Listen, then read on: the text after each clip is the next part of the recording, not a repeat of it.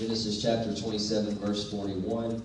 I am excited about Brother Calk coming tonight. He's texted me, and he's excited as well, and so we want to be looking forward to that. You never know when God is going to do the miracle that you need Him to do.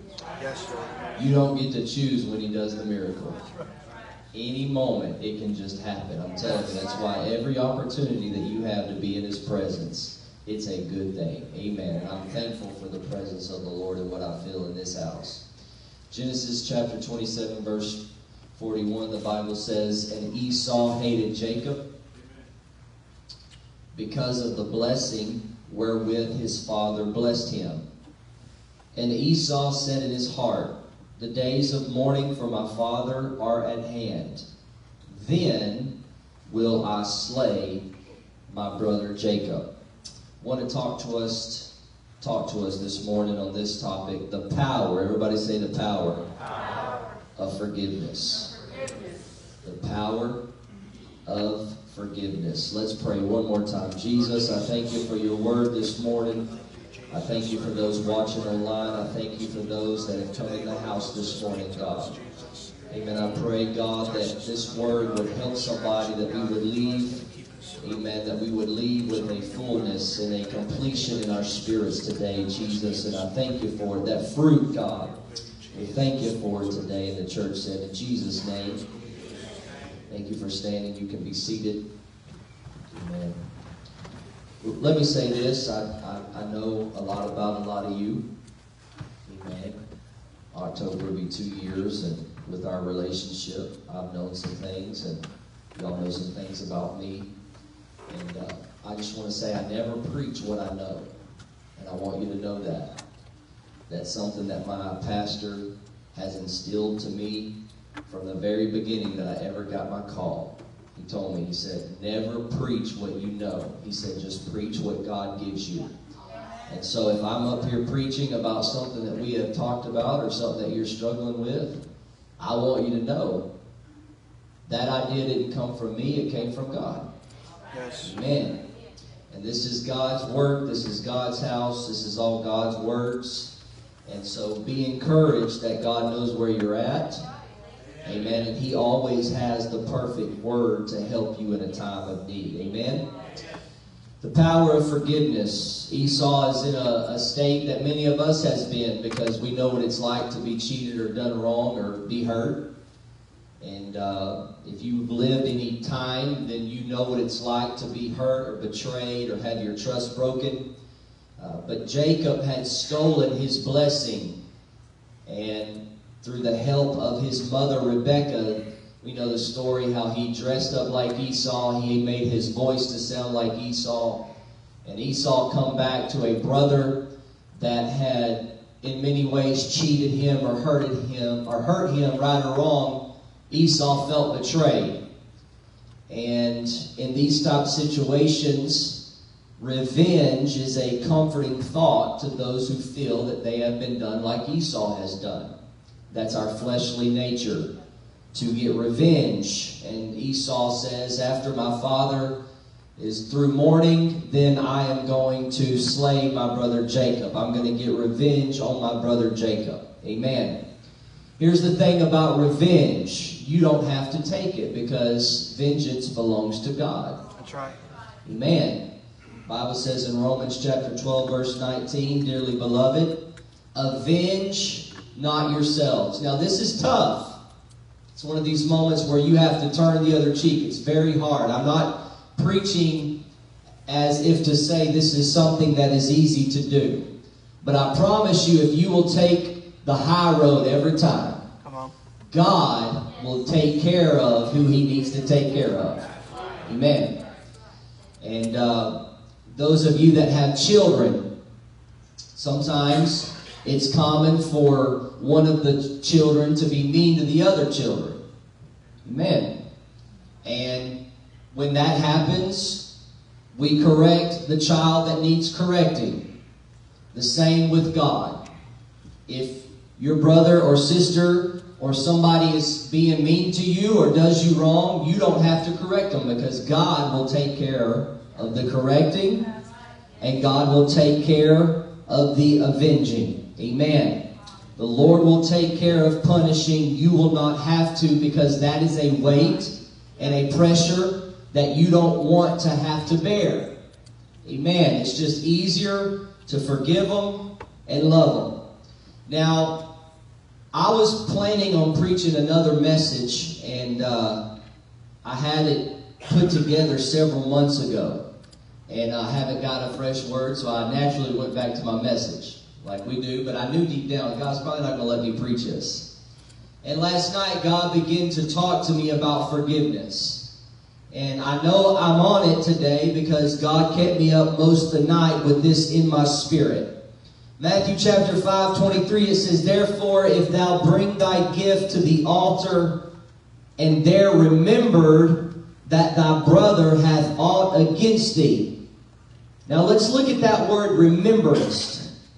Because if you think about things that are very traumatic in your life, or big events that was very hurtful, you don't have to really have to remember it. It's something that is very easily to recollect. But several years ago, me and my wife were on our way to vacation. And I believe we were going to, was it the Mall of Americas? Where is that at? Wisconsin? Minnesota. And on the way up there, I don't know why I started doing this, but I started praying this prayer like, God, whatever you got to do, save me. Like, I don't want to go to hell. Amen. Just don't let me die lost. For some reason, this got in my spirit, and I begin to try to imagine eternity. And folks, if we just think about eternity, your mind can't really comprehend eternity. But if you think about it for a second and try to just comprehend it for a little bit, you'll scare yourself. You think about going to a place that never ends. Good or bad, no, something that never ends, that's scary. I mean, you think about it, a never ending, like there's never an ending. And I begin to think about that, and I begin to like scare myself, and it was ruining my vacation. And I say, God, I begin to, God, I'm sorry. God, if I've done anything, I'm sorry. I cleanse it. I get it under the blood. And God began to deal with me about people that I had issues with, or had issues with me from my childhood. And I had to like really think and remember. It wasn't something that was just easy to bring back to my mind. And there was this two young men that I went to Christian school with. And my 8th grade year, they put me in a Christian school, amen, to try to help my life, because my 7th grade year was pretty rough and I was heading in the wrong direction. I don't know if putting me in the Christian school was the right thing, because they wanted me out of the Christian school once I got there. But it's like Bible college. You don't go to Bible college to get in church. Amen. But I went to Christian school, and I was a bully to a couple of the guys there. And I made their life really bad. And that's not easy for me to say. I'm just telling you what God, the journey that He took me on. And 2015, I was probably 25 or 26, and God began to deal with me about that. Things that I thought was not that big of a deal. I had to like remember. And you know, I started feeling bad, and I reached out to both of those young men, and I apologized to them. And do you know, prior to that apology, we essentially had no relationship. In fact, there was really dissension between us because of how I treated them. But after I apologized to them, do you know that since then our relationships have grown stronger? And one of the men is preaching now. And a couple of weeks ago, he was to preach his first message. And I reached out to him and was encouraging him. And his wife told me later, he said, who would have thought Brandon Rankin would be encouraging me now?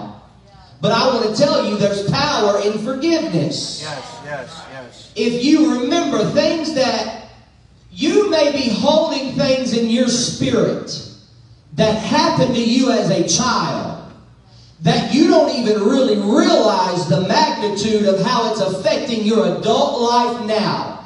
Past relationships, past past things in your childhood, I want to tell you, if you will really remember and go back and you will forgive people, I feel the Holy Ghost right now. What God wants to do is release you from that hurt.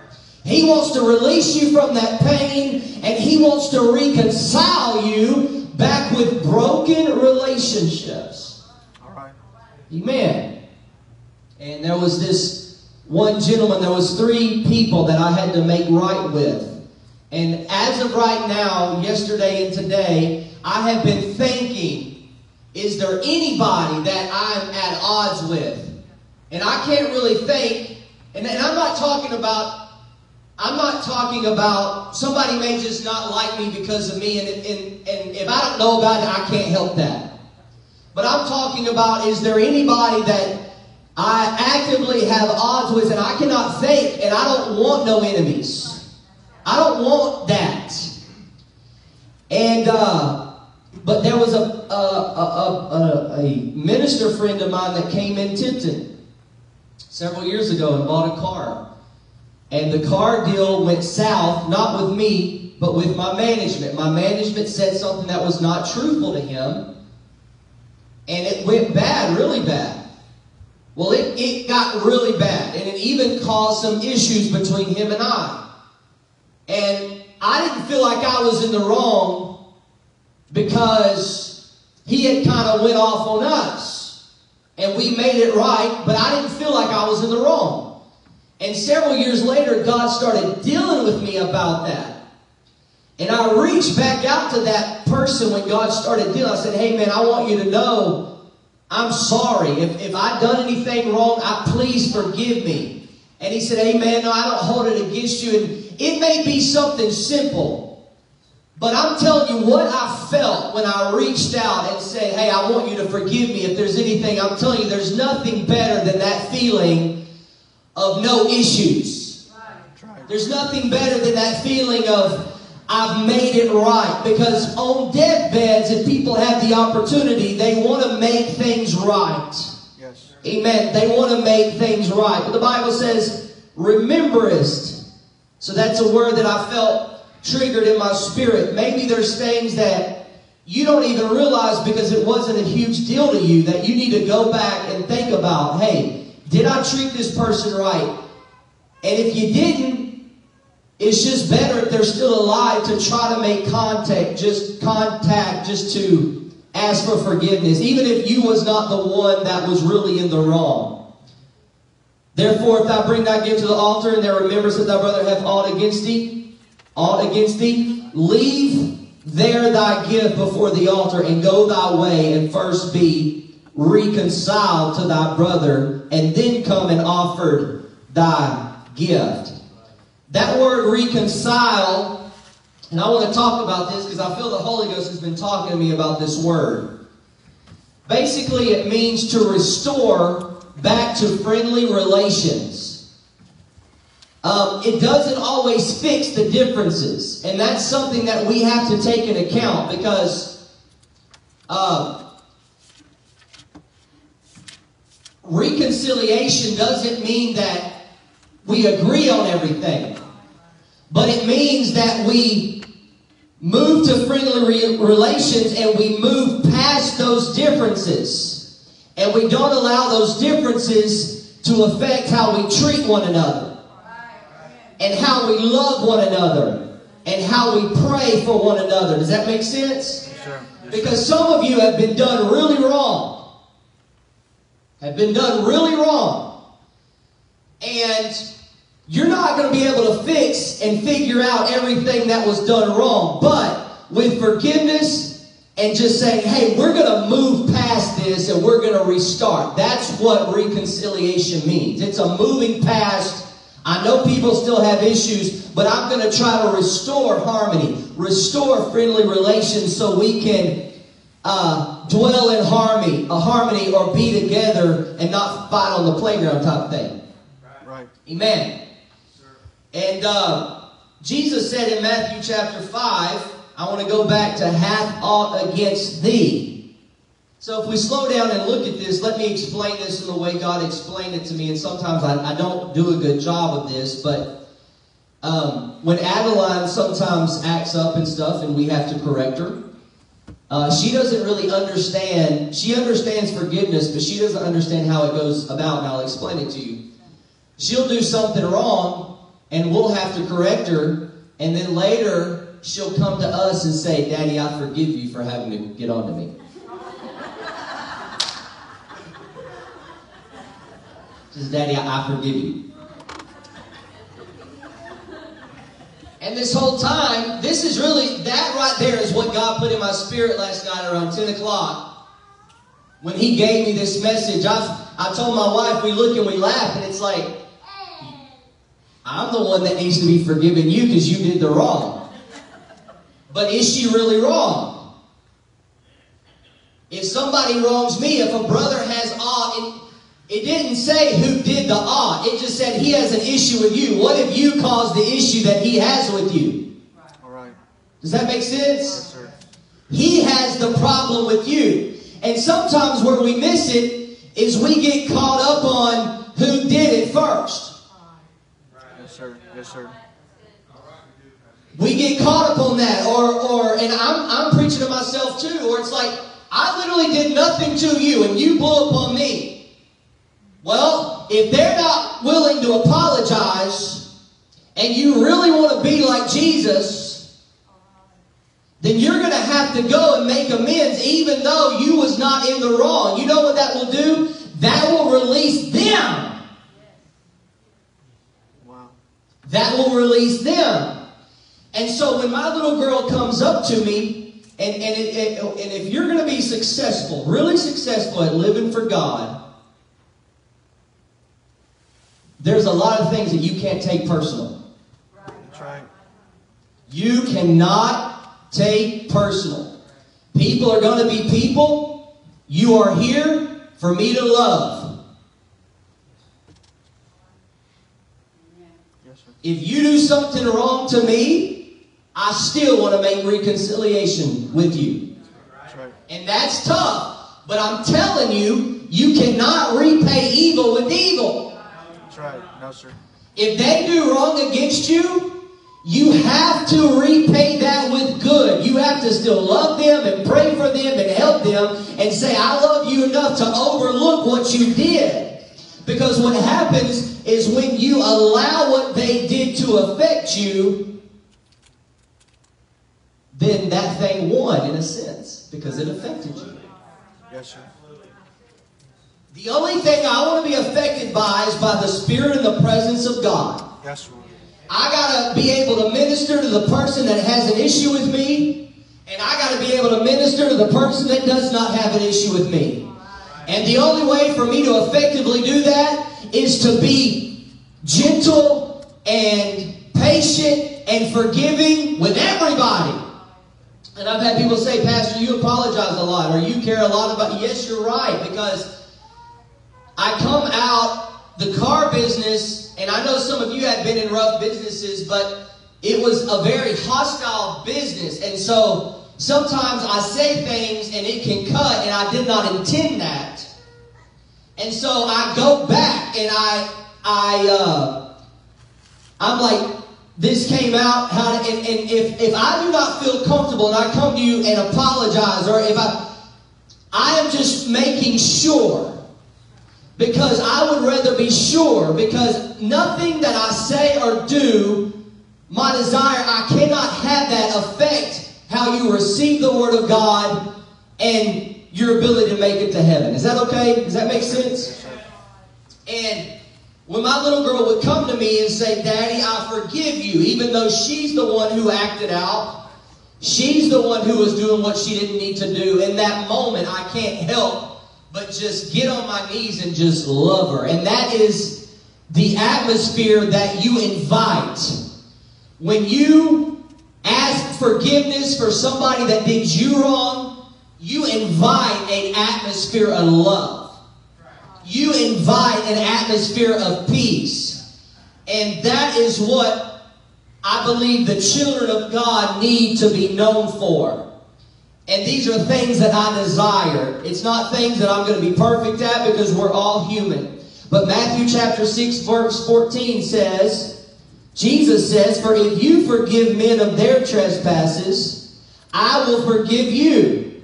But if you forgive not men of their trespasses, neither will your Father forgive your trespasses." And I believe why Jesus was so big on forgiveness was that's the least we can do. Because that is literally everything that He's done for us. That's good. He forgave us, and He will forgive us multiple times. There's been so many times that I have fallen, so many times that I have failed. And the golden rule is treat others how you would want to be treated. Yes, amen. The Bible actually says, so whatever you wish that others would do to you, do also to them, for this is the law of the prophets. That word others includes everyone. Not just the ones who we like or the people who we are friends with. Others is literally everybody. Treat everybody how you would want to be treated, regardless of the situation, regardless of the circumstance. And look, you are human. This is not something that you're going to be perfect on, but it can be something that you want to be perfect on. It can be a goal. Amen. Matthew chapter 5, verse 44 says, Jesus talking again, "But I say unto you, love your enemies." Why did Jesus say that? This is what I believe. Because the moment I love my enemies, they cease to be my enemy. That's right. Now let's slow down here for a second. That word "my." Somebody can look at you as an enemy, but you don't have to view them as an enemy. If you both view each other the same way, chances of reconciliation is off the table. But the only enemy that I want in life is the devil. That's the only enemy I want in my life. We had a family one time at my father's church. And I was probably, maybe I was 11 or 12 years old. I was friends with their son. And there was an issue that happened, and they had to leave our church. And it wasn't good. And I saw him one day at the mall. And I preach on this quite a bit, but I really mean this. We don't love each other or talk to one another because we go to the same church. Amen. We don't. And I was 11 or 12 years old. And I walked up to him. I said, "Hey, how are y'all?" Kind of caught him off guard. And they looked at me. I said, "Hey, I just want y'all to know we love y'all. And I miss Eric. And, just hope y'all are doing good." I was naive in the moment, but I was being serious. I missed him. I was talking to God the other day. And can I slow down and just talk to you this morning? I was talking to God the other day. Everywhere he goes, it seems like he has issues with the church. And, sometimes if you want to help people, you got to call and tell them the right way, even if they don't like it. Yes, sir. And I called him. I messaged him. I said, "Hey, man, this is my number." He came to our church for a little bit. Had a great family. Talented kids, great kids. Very successful guy. And stayed at our church for a little bit. And since then, he's hopped around a lot of other churches. And he's back without a church. And he was kind of putting on Facebook how he doesn't understand and all this other stuff. And so I said, "Hey, man, just call me. Let's talk." And so he called me. I said, "Why do all these churches have issues with you?" I just point blank asked. We don't need issues. No, sir. Issues can be eliminated, but they have to be worked on. Yes, sir. You can't ignore the clank in the car. You can't ignore the shaking in the car. You got to stop, bring it to a shop, and say, "All right, what's wrong? Because I want it fixed." That's right. Yes, sir. And we got to the root problem of what his issue was. But I told him, I said, hey, I said, y'all came to our church for a period of time. I said, you left. I said, you know what made me sad? He said, what? I said, you didn't tell me bye. You didn't tell me bye. Now listen, if we're really a family, Come on. if the will of God changes, the will of God changes. But don't leave without telling us bye.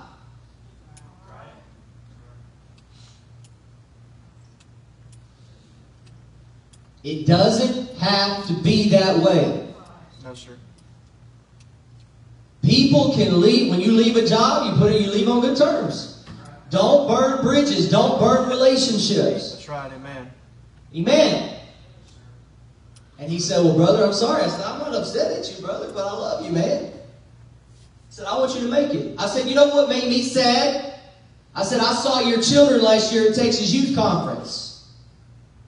And he said, yes, sir. I said, I asked them where they were going to church. I said, your son looked at me and said, well, we've been going to a church for a little while in Houston, but I don't know how long we're going to stay there. I said, sir, that makes me sad. I said, that makes me sad. Because what happens is, when problem comes in, instead of dealing with it, if you're not careful, you just run from it. And then you have a life where you're just running. But the Bible says that God eventually came to Jacob and said, it's time to go back to the land of your kindred. Yes. You're going to have to face Esau at some point. Yes, amen. Amen. And so, I really hope this is okay. When I start talking about this stuff, sometimes it gets real quiet in here, real tense. But this is not something that has to be tense. No, sir. Come on, Pastor. Come on. It's just people loving people. That's it. And I want you to know, I am for you and I love you regardless. There can never be a moment that you and I are enemies. That's right. You're not Russia and I'm not Ukraine. There ain't no reason to bomb one another. That's right. We have to love one another and help one another. And if there are issues, we got to come together and talk about it and forgive one another and move past it. Amen. Right. The differences may not always be resolved, but that does not mean that we cannot still be brothers and sisters in the same church and move past it and still see revival together. Right. It doesn't mean that. And so this gentleman, the problem is, he had a problem with how they took up the offering. And we talked about that. And I said, why can't you just be okay with it? I said, you can be such a benefit and such an asset to a church. I said, but you're letting something that you don't agree with. Look, we are not always going to agree on everything. But that does not mean that we can't still be unified. Yes. That does not mean that we can't still come together. That does not mean, you know what I mean? And so, these things, it's like, just because there are differences, just because I may say something or do something that you necessarily do not agree with, does not mean that my and your relationship has to be severed or suffer. The rope has still got to stay attached. Amen. And so, I'm just talking to you what I feel like God has put on my spirit, okay? That's good, Pastor. That's good. But I want to tell you today, if we are going to be like Jesus, we are going to have to forgive one another and be quick to forgive. Amen. I'm some men, some women, that y'all know people that are really quick to forgive, like they don't want to hold no grudge or nothing. Let me tell you something. It is tough to hold a grudge. It is tough to hold a grudge. And it's like, I'm one of them top people, I'd rather just get it out of the way. Hey, let's get it out. Let's move past it. We love each other, you know. And let's go on, because we have an agenda or a goal that we have to meet together. Yes. And that is the most important thing that I believe. Love your enemies. Bless them that curse you. Do good to them that hate you. Pray for them which despitefully use you and persecute you. That's tough. But if you're going to be the children of your Father which is in heaven, that's what you got to do. And Jesus said, for if you love them which love you, what reward have you? Do not even the publicans do the same? Amen? You can love those who hate you. It's tough, but it can be done. And it's amazing. God brought this back into my remembrance last night as I began to think and ponder on this message. Jesus, at a point on the cross, that he has been beaten more than any man has been beat. He's been tortured more than any man has been tortured. I know he was God, but he came in the flesh to know what we had to deal with. That's right. I mean, and this is what he says. Father, forgive them. And this is what I felt like God wanted me to ask us this morning. Who is your them? Right. Who is your them that you need to forgive? Because forgiveness does not make you lose. Right. Because sometimes we get caught up in, I want to win, like, I was right. I told you I was right. But true forgiveness puts you winning every time. Even if it makes you appear like you are wrong. I apologize. I'm sorry. But who is your them that you need to forgive? Peter said to Jesus, Lord, how often shall my brother sin against me and I forgive him? Till 7 times? Jesus saith unto him, I say unto thee, until 7 times, but until 70 times 7. Does anybody know how much that is? 490. Now Jesus was not saying after the 490th time, you don't have to forgive them anymore, because all of us have repented more than 490 times. And he still forgives us. But he was using a figure of speech. He took what Peter told him and he multiplied it. And like, it's going to be a lot more than that, but really it's unlimited. Come on. It's unlimited. Now look, I understand that we are human. Sometimes forgiveness does not mean I have to be your best friend. Okay? It does not mean that. And I'm very careful here because we've all been hurt.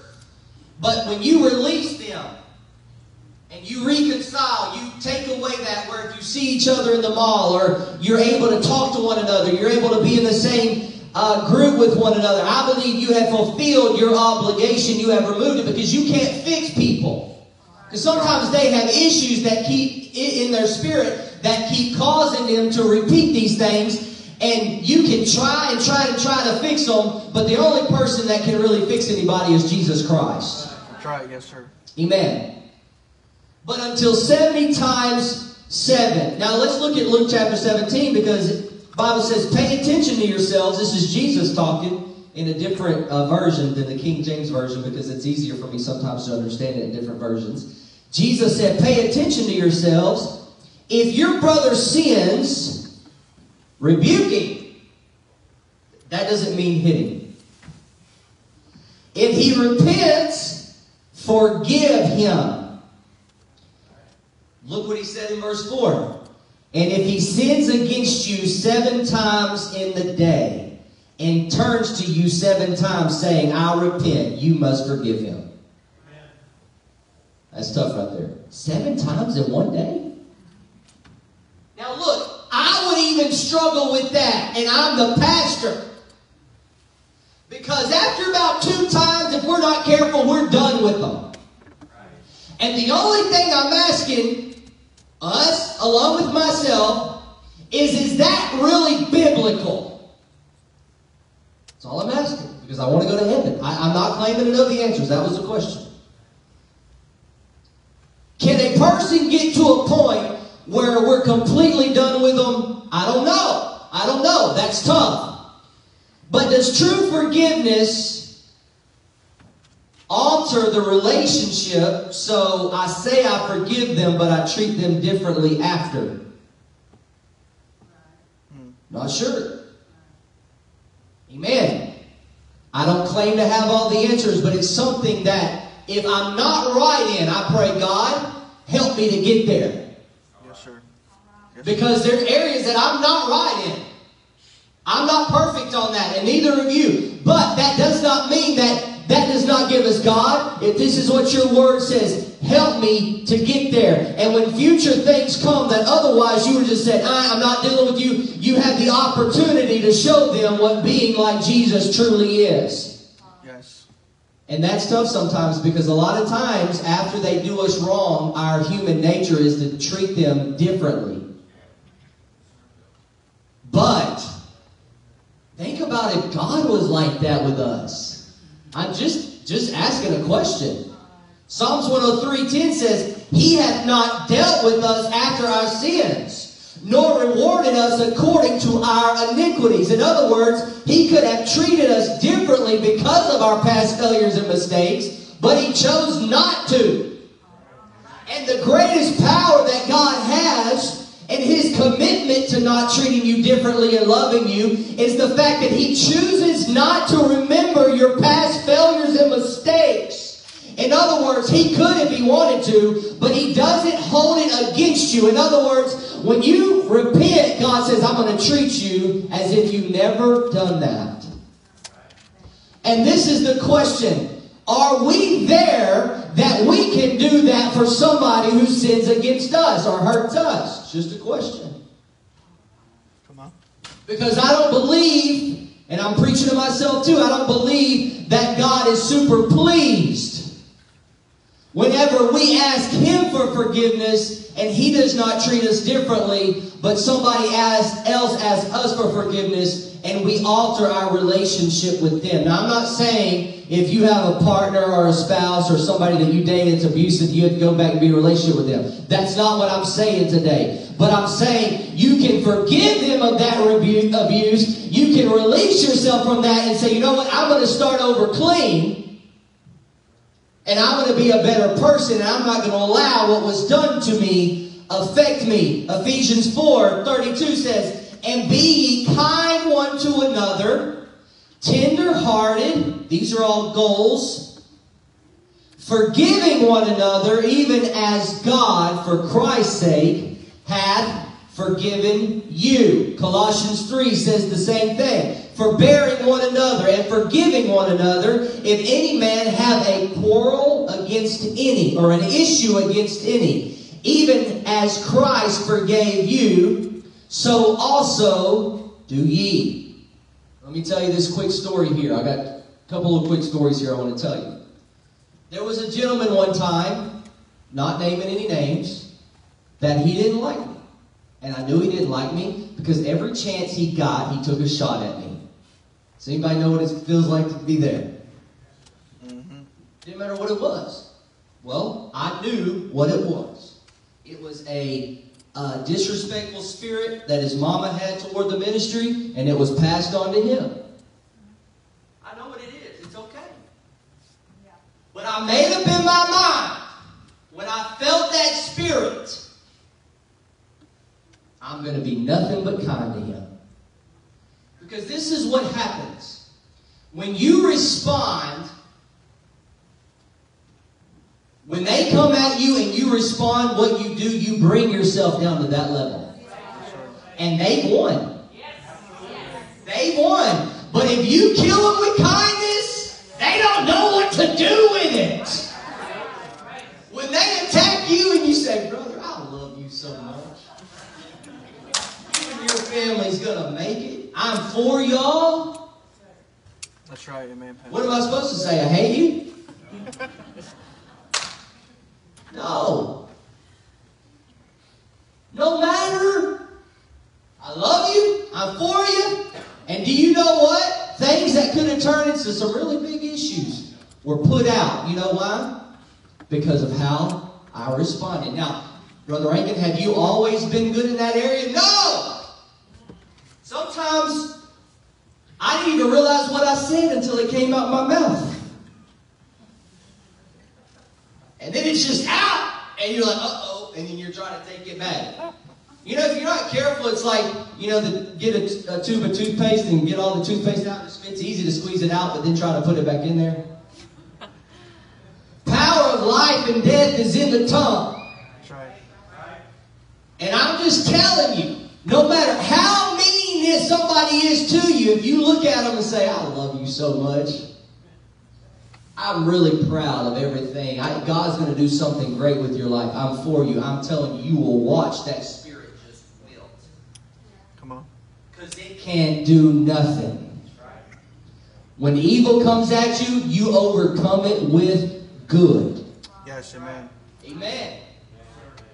And you got to know it when those situations are coming at you. You have to know it. You have to know yourself and say, hang on a second. This is a moment where my flesh is not going to take the right road. So I need to recognize that moment, and I need to speak light and positivity and love into that dark situation. Yes, sir. And I'm telling you, if you do that, you cannot lose. And that family that, when I was 11 years old, remember that story, that family that I told about? They called my family that day. We're talking about the relationship was really bad. And it got worse after that. And I'm telling you, it's really bad. But they called my family that day, and they said, hey, we saw your son in the mall. And we just wanted to let you know that anytime Brandon wants to come over and play with Eric, we would love to. Just something simple. And just that little thing just changed the whole complexity and the atmosphere. And some of y'all have small kids. I have small kids. You know, sometimes with kids growing out, sometimes these kids are going to be mean to one another, okay? That's just what kids do. They're going to be mean to one another. They're going to say things they don't need to say to one another. I want you to know something. I have seen parents get crossed because of kids that can't get along. I want you to know I don't want that for us. That's right. Is this all right? Yes, sir, man. If my little girl does something mean to your kid, you need to know that I am not upset at you, and I don't want you upset at me. And if it does get to that, we need to stop and say, hang on a second, these are kids. That's right. Is this all right? Yes, sir, Pastor, man. Kids are going to be kids, but I'm telling you, there's nothing that our children should do that would cause dissension between us. Because if we allow that dissension to come between us, what is that showing our children? Because they can tell. All right. All right. Come on. You do not, I'm going to say it one more time. You do not have no enemies in the church. That's right. I don't care what they've said about you. I don't care what they've done to you. You do not have enemies in the church. The only enemy you have is the devil. That's it. That's right. In the church, you have people that are for you. We are here to create an atmosphere so that you can grow in, and that's it. God needs a body. That's what he needs. God does not need a country. He doesn't need the country, and we have our own countries, and you have your country, and I have... No. He needs a body. You know why? Because if he is going to birth spiritual babies, all he needs is a body. And when we provide him that body, and we provide that fruit of the Spirit, that love, that nurturing, that growth atmosphere, I want to tell you, God will grow people, and God will mature people. But you take children out of atmospheres that are not good at home. And let me say this. The church will not fix everything, but it will make your home life better. Yes. Yes, it will. Yes, sir. Yes, sir. But children that come, and some of you have told me about your childhoods and different things. I want to tell you, God can fix it. But what I am saying is that in the church, there should not be chaos in the church. No, sir. No chaos. Amen. There should be no divisions in the church. Paul had to deal with this in Corinthians. That's right. Yes, sir. Now look, I understand that there are going to be problems. I understand that. But problems don't have to stay problems.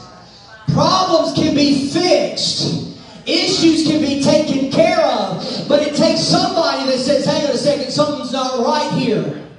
Right. I want to get help. I want to get fixed because I want to unify with my brother and with my sister. Now, I'm almost done. Give me a few more minutes. 11:11. What does Jacob do? He has to flee. He's always on the run now because he stole the birthright. He has to flee. He stays with Laban for a little while. God still blesses him. But God says, return to the land of thy fathers and thy kindred, and I will be with thee. When God tells him to go back to his own land, he starts being fearful because he knows that Esau wants to kill him. Because his mother Rebekah told him that. And let me preach right here for a second. And I want to tell you, I'm not getting on to anybody this morning. I want you to know that. I want this place to be a place of encouragement and growth and love.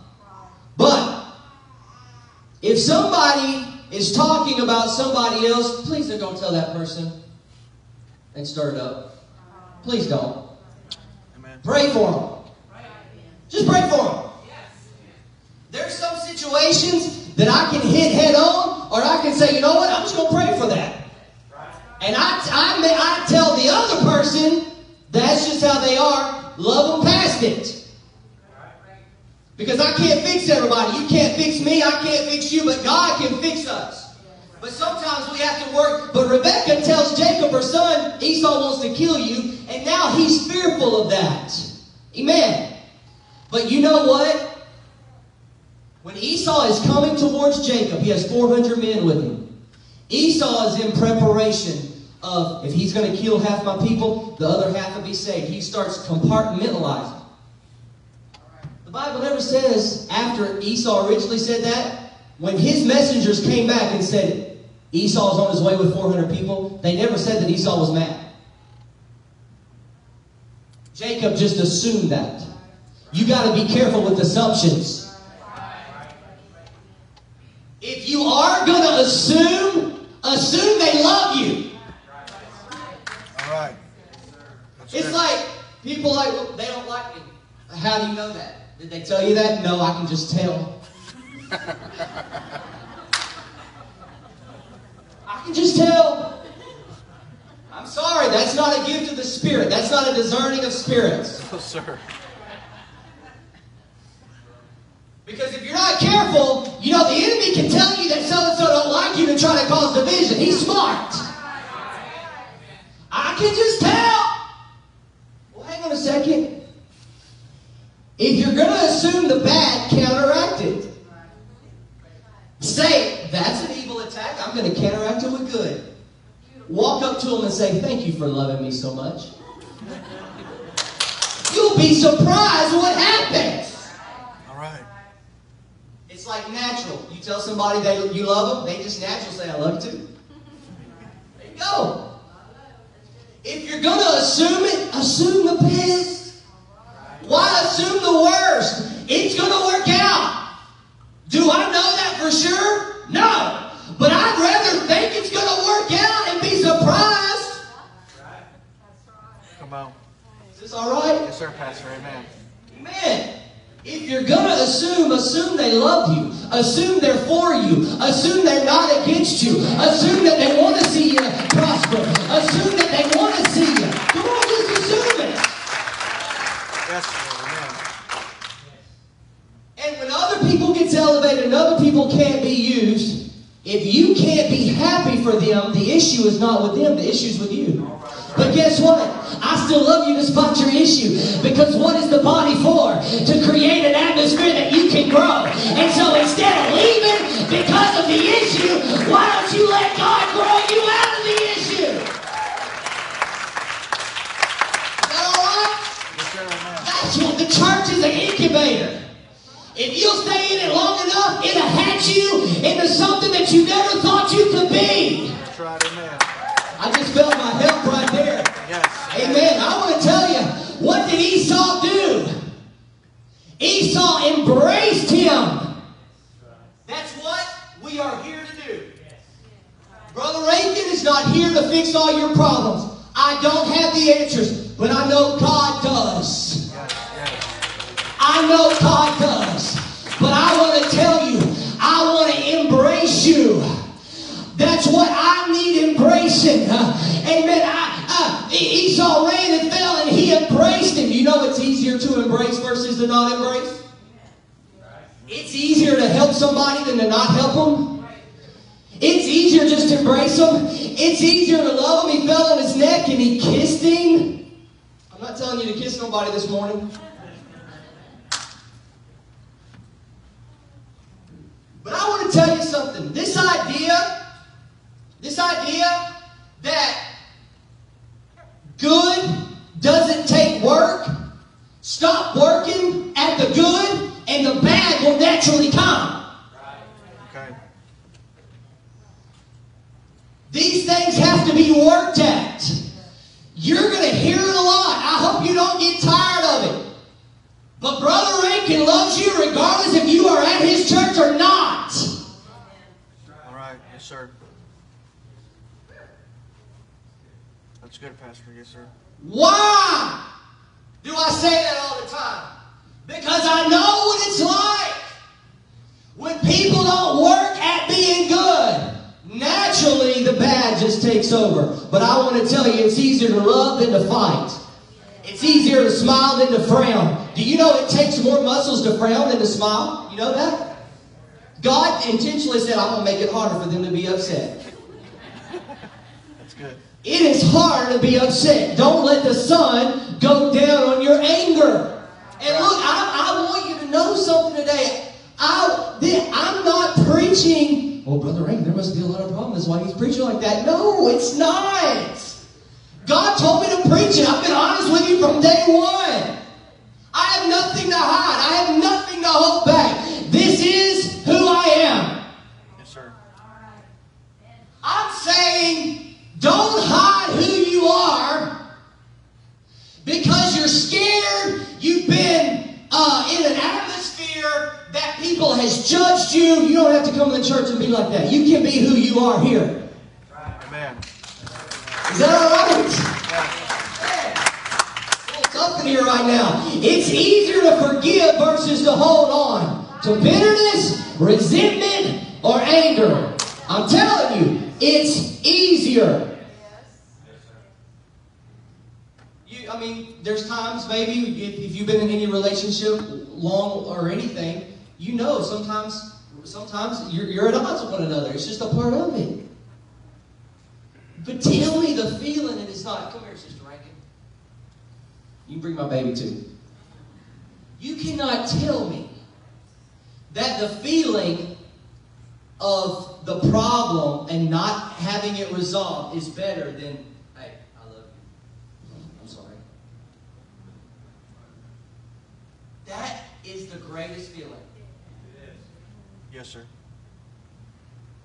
That's the greatest feeling. Why not take advantage of it? Well, they're going to view me as weak. So what? When I'm weak, who's strong? Yes, that's right. Amen. When I'm weak, who's strong? So when I appear weak to the enemy, do you know who's really the strongest? Jesus Christ. Yes, amen. All right, it's really almost done. I know I just said this. It's 11:19. Well, I'm getting longer-winded the longer I pastor. I have an evangelist tonight, so I got to get out both services this morning. I'm just picking.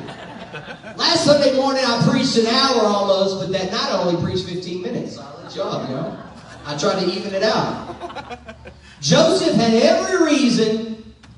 Now, I'm almost done, but I want to go back to this point. If you don't hear anything else this service, listen to this. Because God told me this one day. The reason why God did not give Joseph the kingdom immediately. Joseph's brother sells him. He goes to Potiphar's house. Wife accuses him. Goes to the prison. And all this other stuff. He had to walk through some hard places. The reason why God did not give him the kingdom immediately is because if God would have, He would have killed his brothers when they came instead of forgiving them. Because there wasn't enough time. So God had to work that out of His spirit. And so what happens? When his brothers finally come, Joseph tells them, come near to me. I want to tell you something.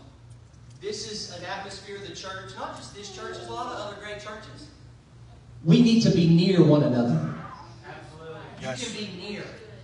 That spirit of love, that spirit of meekness, those things, those are near. That's why Jesus kept his disciples close to him. That's why he says, I'll never leave or forsake you. Yes. There was a time that me and Adeline went through a little period where she thought we was going to leave her everywhere. I don't know. I'll be going somewhere, and we're about to go. She said, Daddy, are you going to leave me in the truck? I said, no, baby, why would I leave you in the truck? We go in the academy, we walking out, Daddy, are you going to leave me in here? But you know, sometimes your kids are lagging. You're like, come on, I'm going to leave you. You're not meaning anything by it. But the reason why God wants you to know He's near the brokenhearted, He's a friend that sticks closer than a brother, that He's never going to leave or forsake you, is because He wants you to know He's committed to you and that He loves you. He's been near to you when you're bad, and He's near to you when you're good, and He's near to you when you're making it right, and He's near to you when you've been your farthest away. And God wants that same atmosphere in here. I believe that. And I want to tell you something. If me being hurt, if I get hurt trying to help you, it was worth it. All right. If I lose trying to help you, it was worth it. If I look back and I said I did everything to try to help somebody get to heaven, and if you look back and you can say I did everything to help them get to heaven, it was worth it. That's good. Look at what he says. Come near to me, and they came near to him, and he said, I am Joseph, your brother. See, we got to stay brothers and sisters. Whom you sold into Egypt. That's enough right there for me to get upset. Now, therefore, be not grieved. That's what he's trying to do. He's trying to release them from that. Nor angry with yourselves, for you sold me here, for God did send me before you to preserve life. Joseph is saying, hey, lose the grief, lose the anger. And then he went and he kissed all of his brethren, and he wept upon them. That's it. The power of forgiveness. Forgiveness will preserve life. You will keep them alive by forgiving them. That's why Jesus said, Father, forgive them, for they know not what they do. You have to understand sometimes that people are operating under they are operating, but why they're operating? Because of situations and circumstances and spirits and stuff they're fighting. And sometimes they bite you because they're hurt. But that's why you got to remember what Jesus said. They don't know what they're doing. They've been hurt. I'm not going to hold it against them. I'm going to forgive them. I don't know why you act the way you act. Sometimes you may not know the way I act the way I act. But I can tell you this. Sometimes I act because I don't know what I'm doing. But I still need a church body and family to say, hey, he's still a good guy. Yes. Hey, she's still a good lady. Yes, sir. She's still a good. Let's stand all over the house. Amen. No enemies other than the devil. Forgive quick. In fact, Brother Cole, is it okay if I tell what I told you about you and Sister Tambry? About it? And look, Brother Cole has... Sister Tambry's realized I'm happy for him. Got it. Whatever, you know. I'm great. But I told him, I said, look. I said, don't create a relationship with her that if it doesn't work out, y'all hate one another. Because there can be no room for that. That's right. And that's what I'm saying. Like, don't create a relationship with people in the church that if something doesn't go your way or something doesn't work out, that you hate them. Don't create that. We still have to coexist and love one another without any hate, any rivalries, any tensions. And that was mistakes that I made when I was a young man dating. How many of you know you break up with your girlfriend, all of a sudden they hate you forever? They'll turn the whole city against you if you ain't careful.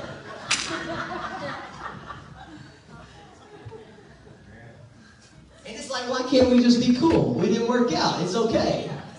You know what I mean? And that's what I want all of us to know. I want the whole city of Victoria, I want the whole world to know, hey, it's okay. I'm still going to love you and help you. There's no reason for us to hate each other. We got to love one another. Because why? We're identified by our love. They're going to know you, and you're my disciples, by how you love one another. Amen. We all love each other in here? Yes, sir. Amen. I love each and every one of you. Can y'all feel the love in here? Good. Good. Amen. Hallelujah. And with these, I'm not trying to take us back to kindergarten or anything. Look, I know y'all are some great people. I know y'all have been getting this teaching for years and years and years. Great teaching. Brother and Sister Kite, they've done a tremendous job with y'all. But sometimes God wants to talk about it again. Go back in your childhood. Forgive some people. It helped me. It'll help you. Amen. God, I want to thank you for your word today. I want to thank you for every single person that came, God. I pray that this word would help somebody, that it would grow somebody, God, and that we would all grow stronger and more unified together. I thank you for it today, Master. I pray that we would leave in unity, God, and that we would leave in a completion, and that we would leave, God, with an encouragement. In Jesus' name, the church said, in Jesus' name. Thank you, Jesus. You're dismissed in the fear and the love of the Lord. Let's remember Brother Cock tonight. Prayer at 6:30, church at 7. God bless you. You're dismissed.